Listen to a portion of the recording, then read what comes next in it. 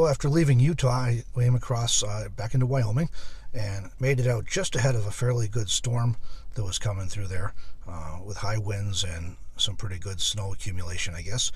They even actually had signs along the interstate warning of blowover risks because of the wind, and also advising that it would be limited visibility and pretty slippery conditions.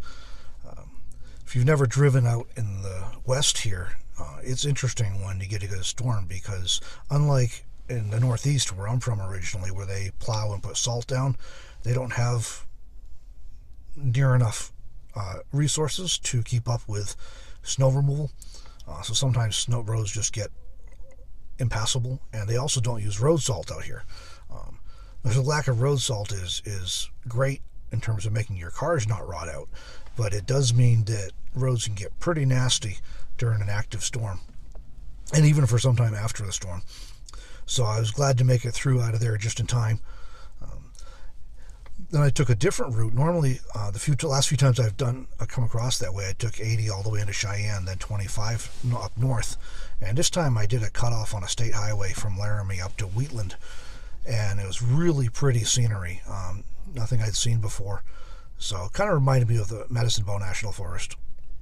But it was real pretty, so I grabbed some footage as I was driving along through there. Hopefully you'll enjoy watching that here. And I made it up into Wyoming in time to enjoy a nice, I got in a Saturday night, and it had been 60 degrees that day. And on Sunday then, it was like 60 degrees again. It's sunny.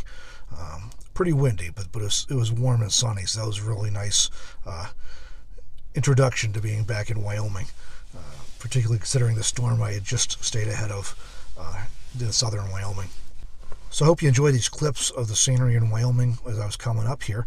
I'll be sharing a lot more in the coming weeks and months from around the area.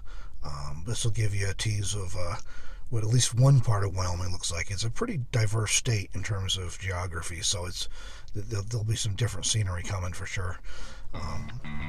Hope you enjoy that, and we'll see you in the next video.